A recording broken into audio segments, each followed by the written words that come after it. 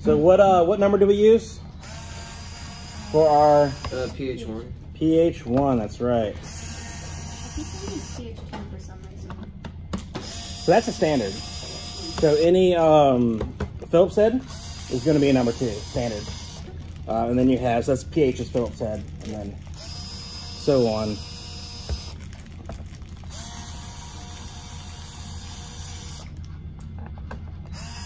So these two right here in the center that we're doing, this one and this one, these actually are the screws for the keyboard. So every time you take the back off, you are removing, or backing out at least, the screws that are doing the keyboard.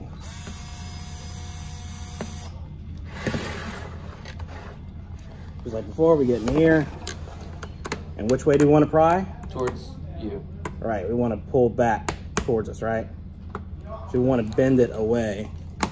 We don't want to go this way because that's prying on us. So we're going to go towards us.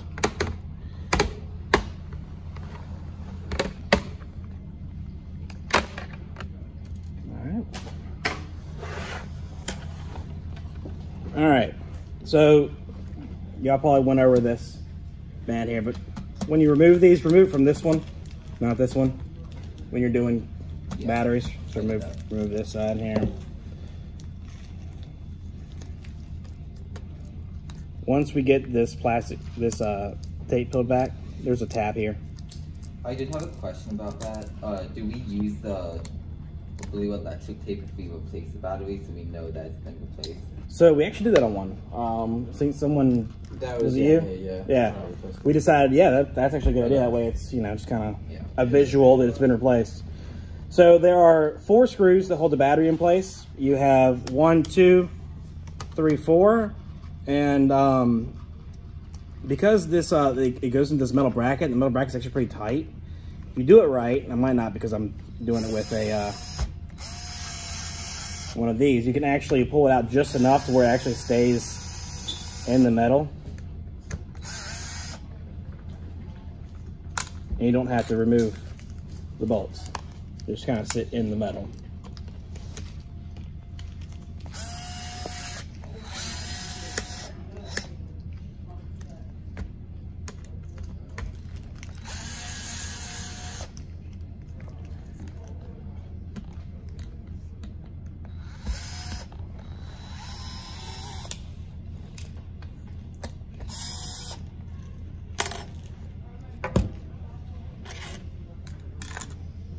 All right, so once we get those out, it just lift up and you slide out of that little rubber piece there. There's actually a pen that sticks up in the middle there, so you got to go up and out.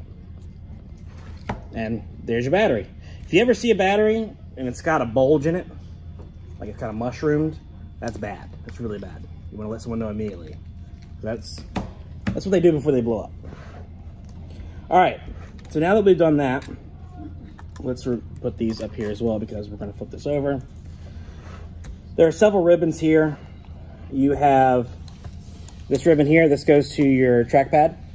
And the ribbons are labeled. So this one says MB. And down here it says TP. Who can guess what those mean? Motherboard and trackpad. That's right. And so this cord right here, this is the one that goes to our keyboard. It doesn't have another label because the keyboard, it's actually attached to the keyboard. But you can see right here, motherboard. Same thing here for this ribbon. You have the I/O and your motherboard. Your I/O is your on and off switch. But this is actually called a daughter board. Motherboard, daughter board. Y'all went over SSD? Yeah, we did. Okay, you're talking about how you have to insert it at an angle? Yeah. Okay, good. All right. So once we get that undone, we're going to lift up the backside of this. This holds the ribbon in and just kind of locks it down. So once we lift that up, it lets the ribbon go and we can slide the ribbon out. There's a blue tab on each ribbon that you can grab and pull on. All right. So then we're going to open it up. Shows how old that is. What I like to do, and this makes it a lot easier, is I use my tool, the same tool that I use to take everything apart with, and you can insert them directly into the screw holes. Okay, here and here. So what I'm going to do is I'm going to insert it into the screw hole using my hand to kind of put pressure on the edges here, here, maybe here. I'm going to push so it releases. All right, and do the same thing for the other side. Push, let it release. Once it releases, you can pop it up the rest of the way, and it comes directly out. You can see here, you have these little notches on top. That means it has to be inserted, okay? And if you look closely, here, there are little, like, pins that stick up all across here, and those fit in these holes, and they kind of pop it down, keep it in place, instead of, like, having it screwed down like they used to. So, that's off. When putting it back on, you'll get your new one.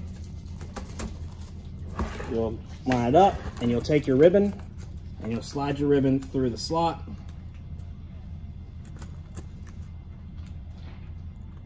If you can. This one is not playing nicely. Get through the slot. Don't want to tear it. It's pretty difficult to tear. Pull it all the way through so you can see it, all of it. There. And then come back to this side. And this is where you want to start pressing it down. Okay?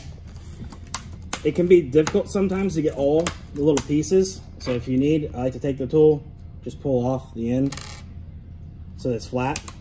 And wherever I have a raised piece, it's a little tough to push it down. I'll just give it a push with this. So there's one right there. Pop it down. Okay, you can tell where they are because it's raised. It's not. This part's good right here. You can see the zero, the O and the 0 and the 9 are all much higher than the plastic. Over here, it's almost flush. So there's one that needs to be pushed down there. Same with the edges. Just doing it with a tool just saves your fingers from getting boogered up. Usually one here in the middle somewhere. There it is. Once you get them all down, you're good. Put it back over. Make sure your tab is up. And you want to push it in there. Now there's actually a line here. It's very hard to see. There's actually a little dotted line on that. You see that? See that little line on there, this little white line? Goes all the way across, right there. And when we take it in here and we insert it, that line is flush up against the plastic. Okay? If it's not flush and it's off at an angle, then it's not in there all the way. And it won't get a good connection. And you just push a little piece back down, and you're good to go. Place your battery back in, get down that little hole, round everything. I like to go ahead and plug it up. Just makes me feel better. This bracket, it kind of looks the exact same both ways.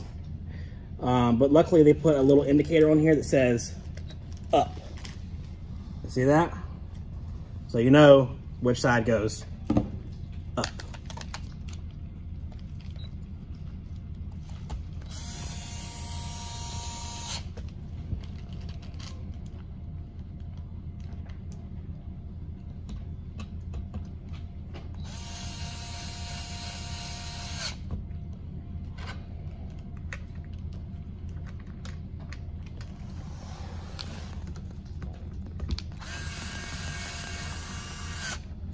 I don't think it matters which one of these you tighten down first. Over here. But I always do black. I don't know. That just feels right, I guess.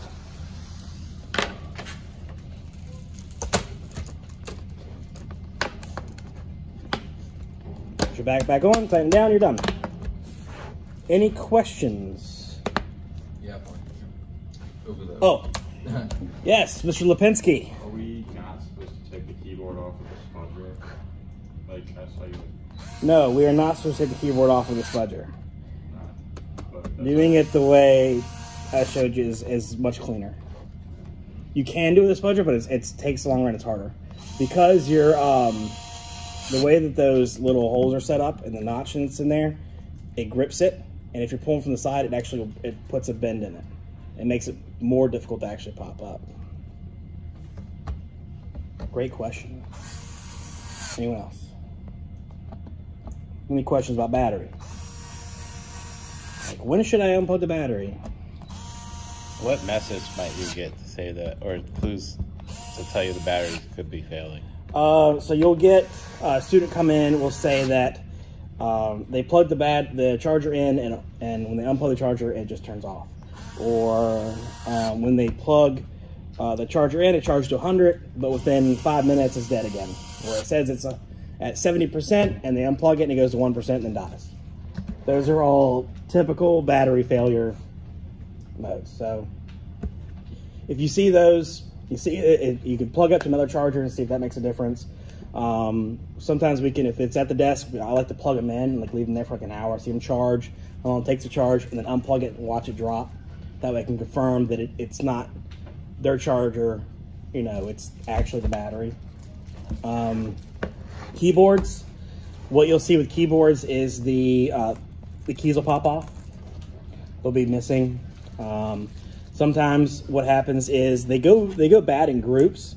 So sometimes you'll see like the 0 and the O key won't work, or the 0 and the P, and they're usually together, R and 4, something like that. They're always together. Those two will not work. So I'm pushing, there's nothing happening. Those are replacements for the keyboard. Now, if you get a keyboard and the complaint is, there's another one, 2 more that popped up. The complaint is that when I push it, it doesn't go down all the way. And what we see there is there's little plastic pieces all through here. And sometimes those little plastic pieces break. It doesn't mess with the function of the keyboard. They do break and they get underneath of the keys. And so you'll go to push it down and you'll feel that maybe like the corner stays up while you're able to push the rest of it down. You can get that up by going underneath of it and using the tweezers and pulling the plastic piece out. And then you can usually fix it that way. Usually it takes me a couple minutes just to fix it that way. Gotcha. So you can pull the keys out with like the tweezers to fix like sticky keys. If, like, so yeah, what I usually do is I usually get my spudger and I go underneath of them and then I'll pry on it and just I don't want to pull it all the way off. I just want to get it up enough to where I can get underneath of it. There's tweezers, I think y'all have all seen it where they're curved. All right, they're pretty pointy. And then I get that in there, grab the plastic piece, and I like to twist it so that when I'm grabbing it, I'm twisting like this. I'm not pulling straight up because it's kind of easy for it to get caught on something. But if I twist, it's easier for me to get it out. Any other questions? No? Seems easy enough, right? All right, good deal.